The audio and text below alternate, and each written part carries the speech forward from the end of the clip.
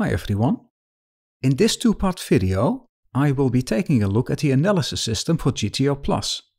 This first video will focus on how to navigate decision trees and most of the analysis system. The second video will look at turn reports, locking and editing solutions, and some more details on the play against the solution feature. In GTO+, the tree navigator is displayed on top of the interface. Here, 1 stands for the decision for the out-of-position player, and 2 stands for the decision for the in-position player. To see the solution for a decision, just click on it. And the GTO solution for that decision will be displayed in the Analysis tool. To navigate to a certain decision, click on the actions in the navigator. For example, let me demonstrate how to navigate to a decision on the river.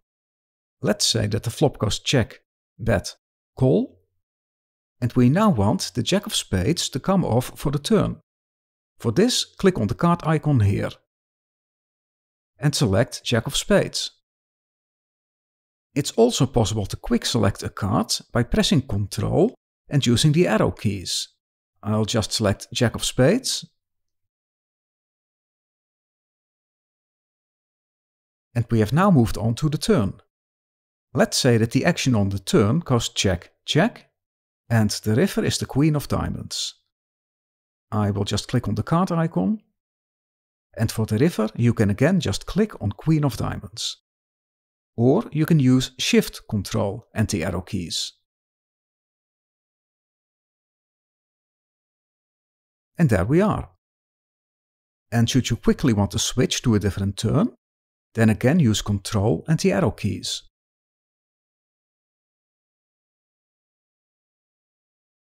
And use Shift Ctrl to switch to a different river.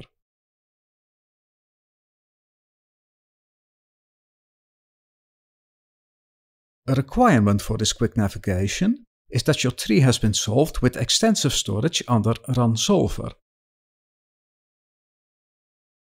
The alternative to extensive storage is basic storage.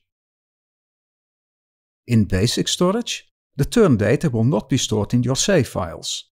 The advantage is that your save files will be smaller. The main disadvantage will be that when you navigate to a turn line, a lively computation is required. I will just demonstrate by loading a different tree that uses basic storage and navigate to the turn. And as you can see, a few seconds are needed to perform a lively calculation. Basically, if at all possible, you'll probably want to use extensive storage, so that everything works a bit more smoothly. Basic storage is really only needed if you want to keep the size of your save files down. An example of this is if you want to send a save file to another user. In this case, should you have a file that's created with extensive storage, and you want to convert it to a tree with basic storage, then you can do so by storing your file with File, Save, Convert to Basic Storage. So, let's move back to the navigator. The navigator has 2 display modes. The classic approach is line-based, where the flop action is in the top line, the turn is in the line below that, and the river is below that.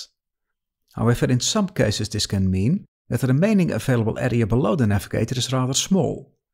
Should this happen for you, then you can use the toggle here to switch to a more compact display that leaves more space for the analysis tools.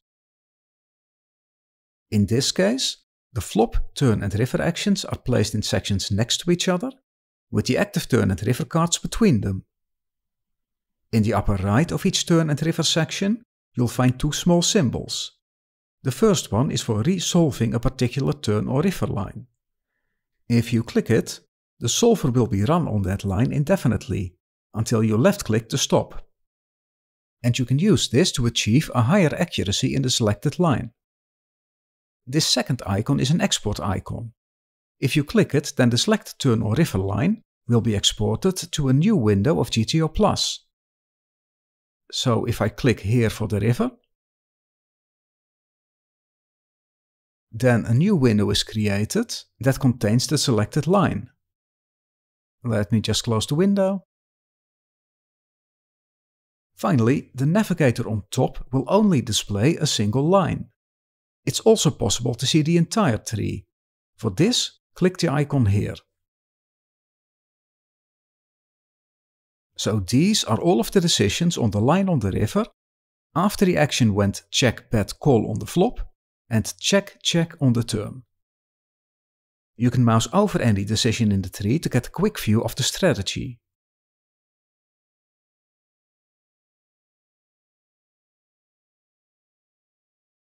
And left-click to see that decision or action in the Analysis tool.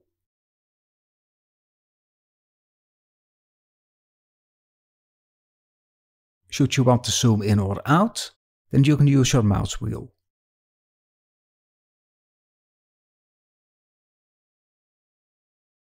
So, let's now take a look at the analysis system. The analysis system will show the GTO solution for a decision that has been selected in the navigator. The actions that are available within that decision are listed below the matrix. For this current decision, the active player has two possible options, bet or call. Here, bet is blue and call is green. And in the table, matrix and statistics, we can quickly see how the hands are distributed between these actions. In the first column in the table, all hands in the player's range are listed and ranked according to equity. Equity is displayed in the third column. The fourth column shows the distribution for each hand in the combos. So if we look at the 10-9 hands at the bottom, we see that they are roughly 3/4 bet and 1/4 call. They each have one combo, with specifically 0.73 combos bet and the rest being checked. To see the data in this column expressed as percentages, switch to the Percentages tab. And we see that the ratio bet to check is indeed roughly 75 versus 25. To see the EVs of the individual hands, switch to the EV tab. And here we see that the overall EV of the 10-9 hands is 49.5, with both bet and check having the same EV of 49.5. Now, actions having roughly the same EV is something that you'll see quite often in GTO solutions. This means that the solver is indifferent between the two actions, and it usually will mean that a mixed strategy between the two actions is recommended, where a single hand is sometimes bet and sometimes checked. Below the table, a summary is displayed. Here we have the total number of combos in the table and their distribution of bet versus check. Currently 44.1% of the range is bet, which is something that we can also see in the navigator. The equity of the entire range is roughly 51%, with the betting range having 54% equity and the checking range having 48% equity. And the overall EV is 23.46. The EV of the betting range is roughly 30, and the EV of checking is roughly 18. And here it states the number of unique items in the table. Now the entire range is visually ranked in the statistic below the table, where we can see the distribution into bet and check. And apparently, the strongest hands are mostly bet. I'll just mouse over them. And the table will adapt to show which hand is being moused over. So the strongest hands appear to be straights and sets, which should be bet almost 100% of the time. And when I mouse over any hand, next to the statistics, some blue triangles will appear. So I'm mousing over 8 of hearts, 7 of hearts, and the statistics show that this is both a straight and a backdoor flush draw. I can also mouse over a statistic. When mousing, for example, over flush draw, the other statistics will show the overlap between them and that statistic. Let me just press F1 to switch back to combo mode. So apparently there's 14 combos of flush draws, and 5 of those flush draws are also a gut shot. If you want to take a closer look at which hands are in the overlap, then right-click to fix the statistic. And I can now move my mouse away from it without deselecting it. And if I now mouse over gut shot,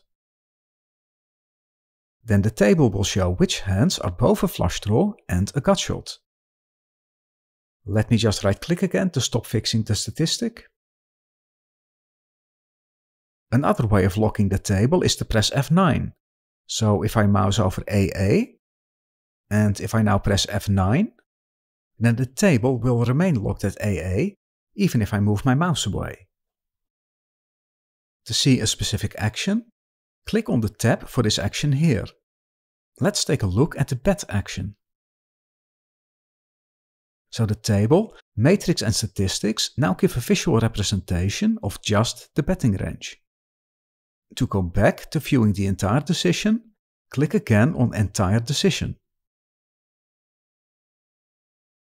Let's now take a look at the card removal toggle. With this toggle, you can set whether or not you want card removal to be included in the calculation of frequencies. Without card removal, all frequencies will simply be based on combos. With card removal, we will also take villain's range into account. For example, if villain holds lots of aces, then it will be less likely for us to hold an ace. If card removal is on, then this will be incorporated into the calculations. If card removal is off, then the frequencies will just be computed purely based on combos. If I turn this toggle on/off, then we can see that it makes a slight difference in how the frequencies are computed. Mostly the effect of card removal will be very small, but in some spots, with very narrow ranges, the effect can be significant. Finally, for this section, I would like to discuss the output buttons here. The left icon will simply produce a text string with the current range for the active player. The second option will output all of the data that is available in the table. And you can export this to Excel if you want to look at the data in more detail. You can also copy a strategy to the clipboard here by clicking on Copy to Clipboard. If at some other decision you want to use this exact strategy again, let me just navigate to some other decision. Then again, just go to the icon, click on Paste from Clipboard and Accept. And the entire strategy has now been copied. Finally, we have the graph icon, and this will take us to another window, when we can sort and plot our data. Here we have a table with our hands, with their equity, EV, and betting and checking frequencies. Currently we're sorting by equity, and the graph reflects that by showing the hands in descending order of equity. We can also click above the table to sort by EV or betting frequency, and the graph will adapt. We can also use this graph to plot properties against each other. Here, plotting equity versus EV is the most interesting. Let me just select equity and EV. The dots indicate individual hands, the horizontal axis is equity, and the vertical axis is EV. And the blue line indicates how much EV we would expect purely based on equity. Some hands will perform above this expectation and some below it. The hands that perform better are usually strong draws and made hands that are unlikely to be outdrawn. The hands below the blue line that perform below their expectation are usually made hands that are okay on the flop but are likely to be outdrawn. For the final part of this video, on top we have a range versus range quick view with an equity graph for both players. If you click on it, you will be brought to a sub-window with more details. It gives you a larger version of the equity graph, and if your tree has been solved, also an EV versus equity plot for both players. The buttons in the lower left will allow you to look at the entire decision, or to look at specific actions. And here we see the statistics for both players next to each other. The grey area indicates the difference in how often a player holds a certain hand. So apparently the in-position player holds a straight 11.7% of the time, whereas the out-of-position player only holds a straight 4.4% of the time. And there's also some toggles here to see this data in combos, and to see a relative display mode. So, that's it for the first part of this overview of the analysis system. The next part will focus on turn reports, locking and editing solutions, and the play against the solution feature.